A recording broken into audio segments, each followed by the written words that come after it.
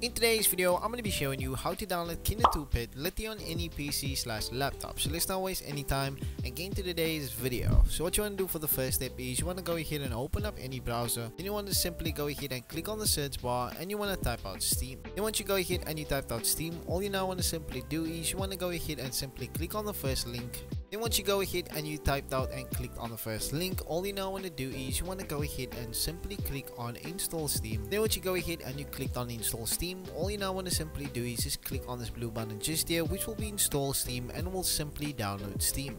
Then once you go ahead and you download and installed your Steam, all you now want to do is follow each and every step that I do just to get the game. So go ahead and click on the search button just here, and you want to type out the game's name. Once you type out the game's name, as you can see, the game is just here, so go ahead and click on that. Then you just want to scroll down. As you can see, this is the game, so just scroll down. Then you want to click on add to cart.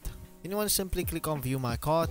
Then you want to click on continue to payment. Now comes the most easiest part. So you just want to follow and just wait for it to load. Once it load up, you want to click on I agree to all the Steam terms. Then you will basically get the option to click on the purchase button, and you will find the game in your library and also in the download section where it will download and install. But anyway, if you did find this video helpful, please give a like and also sub to this channel for more tips and things just like this. I'll find you in the next video. Peace.